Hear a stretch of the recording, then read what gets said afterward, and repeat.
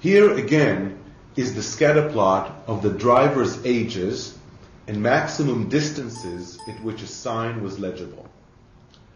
The age for which an agency wishes to predict the legibility distance, 60, is marked in red.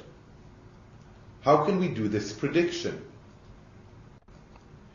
It would be useful if we could find a line, such as the one that is presented on the scatter plot, that represents the general pattern of the data.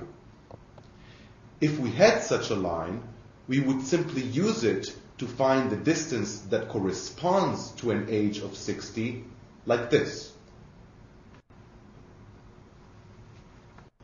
and predict that 60-year-old drivers could see the sign from just under 400 feet.